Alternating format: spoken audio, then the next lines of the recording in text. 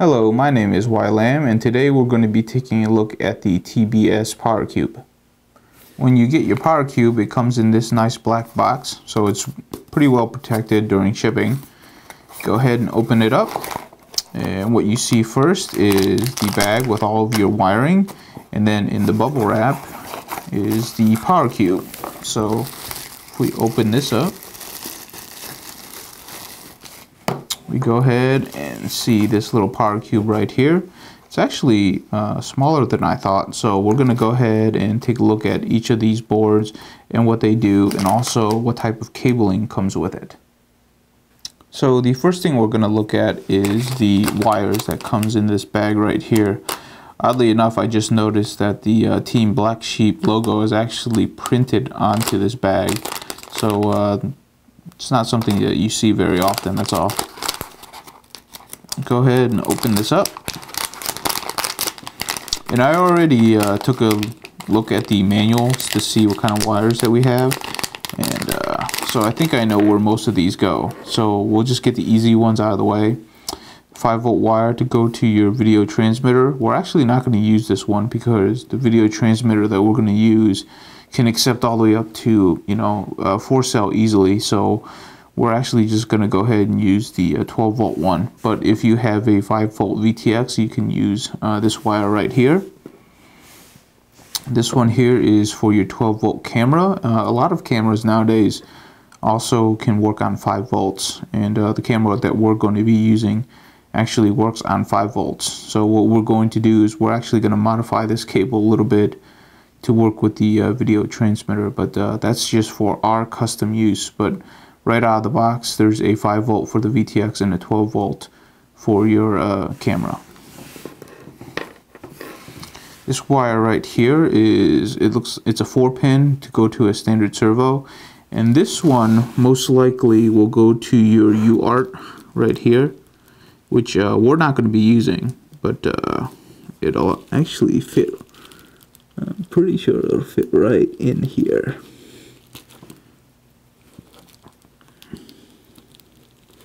Like so.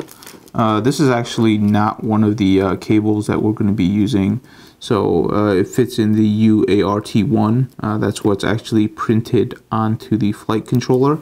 We're not going to be using this cable, but it fits in right there. Next cable we're going to be looking at is the buzzer. So it has the 3-volt buzzer already soldered on and ready to go, which is really nice because these buzzers come in really handy, and having this already completely done for you, really nice feature. So let's go ahead and take a look at the buzzer right here. So that plugs in right here. Okay, let's have it upside down. There we go. So that's the buzzer. This we won't use. This right here is it's a 4-pin on the side that goes into the flight controller. It's 3-pin coming out, and this wire we're actually going to be using with something like a satellite receiver. So it's something that we can use on your receiver for your radio system. So we'll go ahead and get that plugged in. So the receiver port's right here. Okay, give me a second.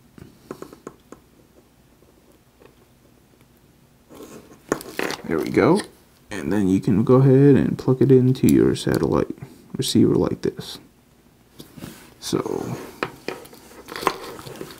like so. And this wire, this is the last wire besides these two over here, which we're not going to use right now, is for your LEDs. So if you have some programmable LEDs, you can go ahead and solder these parts up to your LED board, and then it'll plug into this slot right here. Oh, sorry, other side, this slot on this side. So you can go ahead and plug it up.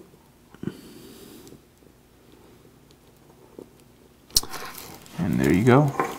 Now these wires, I'll go ahead and I'll plug them in. They'll actually plug into the bottom. So at the very bottom of this cube stack is actually the power distribution board, and there are regulators at the bottom. So there's regulation for a 12-volt clean power and a 5-volt clean power. So if you wanted to use those, you can go ahead and plug them up down here.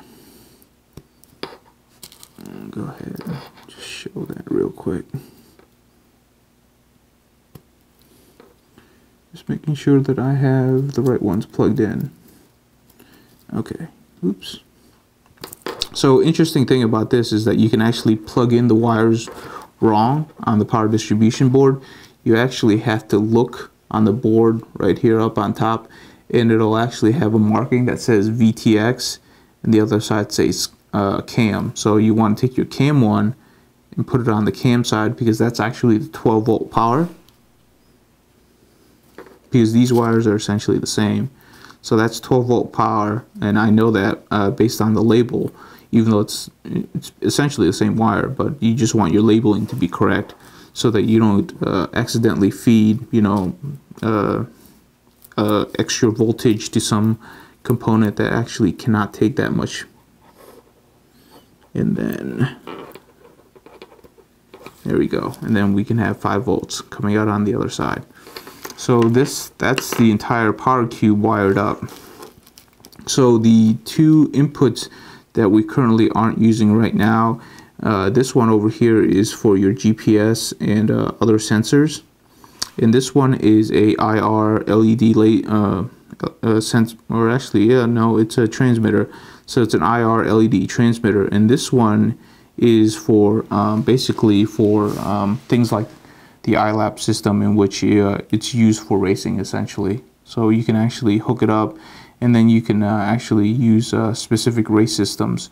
I'm not sure exactly what race system that they intend this to be used for, but it's a nice feature to have for people who want to use these type of PowerCubes for specific racing applications.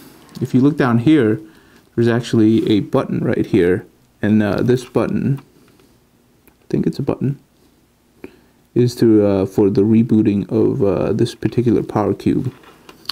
I'm fairly certain that's a button, and you can also solder on some servo pins on this side, but you'll have to solder them on yourself. So we just got done looking at all of the wires. The next thing that we're going to look at is actually the PowerCube itself. So at the very top is the flight controller. It's an F3 flight controller, and it does have a little boot button for reloading firmware and whatnot. It looks to be a very nice flight controller, but only time will tell, because you just need to fly it in order to really know.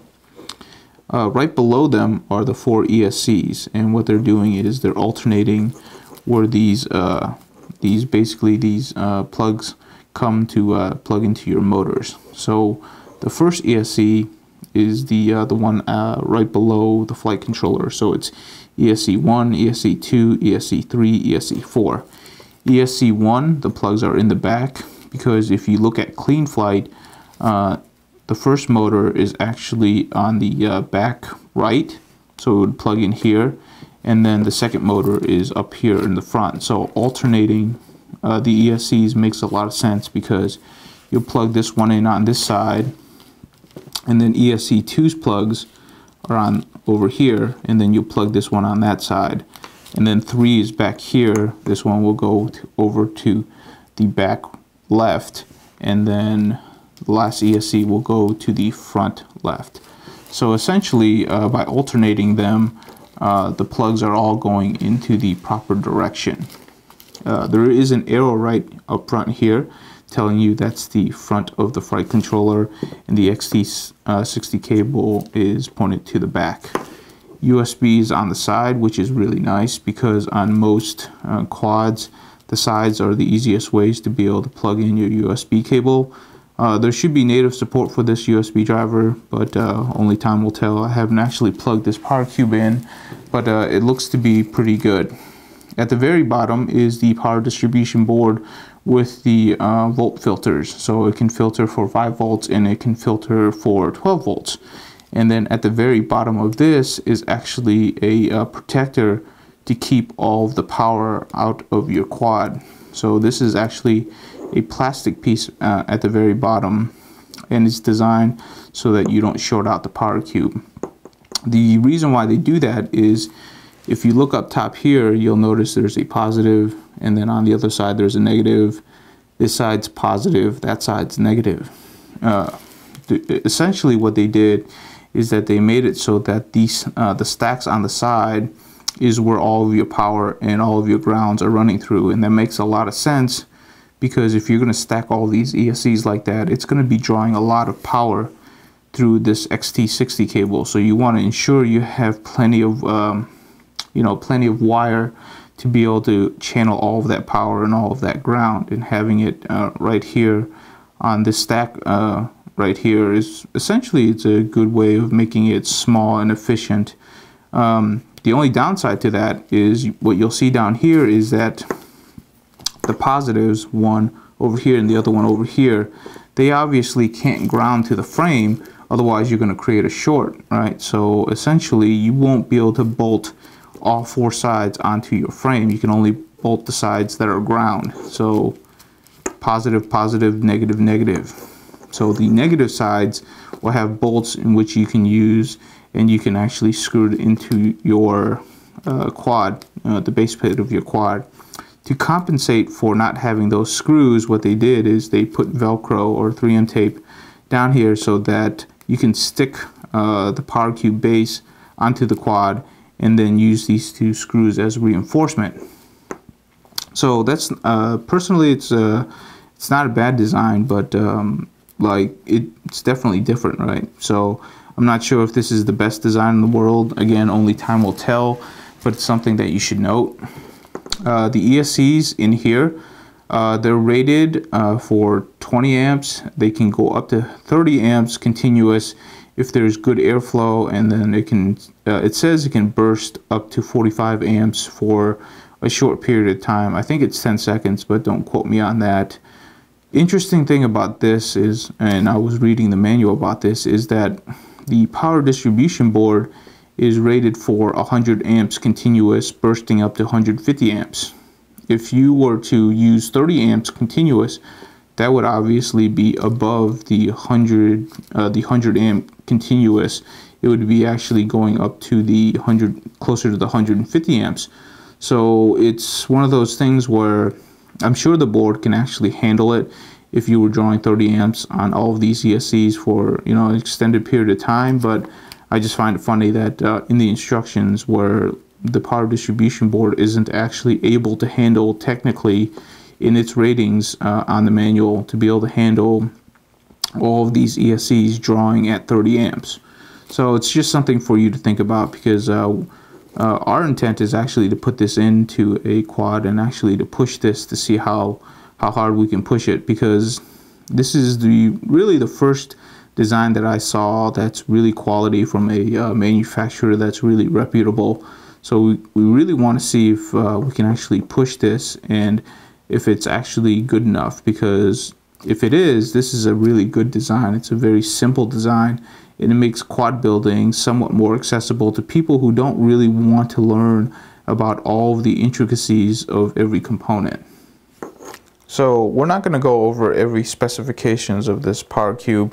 You can easily look it up, and I personally don't really care to know about everything about this PowerCube, because essentially the way that's designed, it's designed to the point where you don't really need to know everything about this PowerCube. So what we're going to do is we're going to actually use this PowerCube for this quad build right here. And this quad build is going to be specifically for a 6-cell battery. Like I said when we first talked about in the video, we really want to push this PowerCube to see how well it is, because if it actually does a really good job and actually holds up, it would make quad building a whole lot easier, and it's going to make it accessible to more people. There's a lot of people out there that actually want to get into this specific hobby, but they might not want to be able to do all of these things of soldering and figuring out each component and trying to figure out what goes with what. So being able to have this nice little small package and then connecting it to a video transmitter and then just having power, hopefully the tuning won't be too bad. It's actually a pretty good idea. Now, having said all that, this PowerCube, just thinking about it in general, there might not be a market that's mature enough for it. So hopefully it does sell well.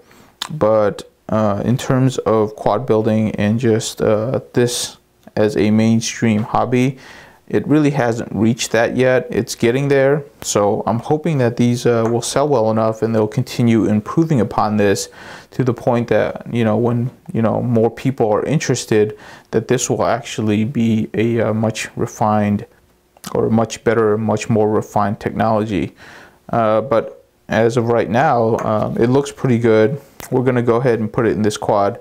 We're going to make a few modifications. The 12 volt power, we're actually going to run 12 volt power to this power distribution board, and by doing that, we have plenty of clean 12 volt power to power things like LEDs, our video transmitters and whatnot. So that's going to be something that's a little different. We're actually not going to use the 5 volt at all. We're going to run the 12 volt to this power distribution board and then use the power distribution board on the Alien to power everything else we need. Obviously it's running on a 6-cell battery, or that's the intent of it.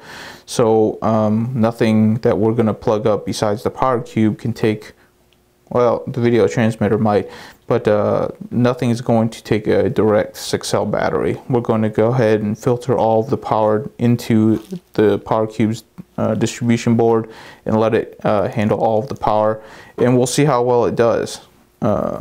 Hopefully it does well. Only time will tell.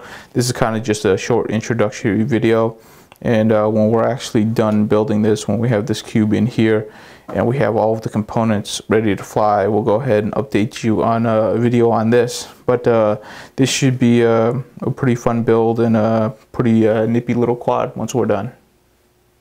So one last thought before we wrap up this video, and the thought about it is that while the hardware is getting a lot simpler, I'm not sure if we're actually paying attention to the software side. Now, I wouldn't call CleanFlight to be very difficult to use, but it's really not beginner friendly either. So it's one of those things where if you look at this quad right here, which actually uses a DJI flight controller, if you've ever used their software and their hardware, it's actually really easy to put together. You almost can't do it wrong. There are, you know, 1 or 2 things you can do wrong, but most of the things are proprietary, plugged together, and the software, I mean, it's not very configurable, but it's really easy to understand, and, you know, just a few YouTube videos and you'll be up and flying, and it's very easy to fly. We almost need to get to, you know, a different point, but something similar to what DJI is doing, in which, you know, like CleanFlight needs to have like a beginner mode in which you're just going to get a nice basic tune. You might not get 100% efficiency from your quad, but it'll get good enough, it's smooth enough to where most beginners will be more than happy to fly that for a long period of time before having to switch over to a more advanced CleanFlight. So that's just kind of my thoughts on that. Hopefully somebody's paying attention to the software as much as you know, TBS is paying attention to the hardware.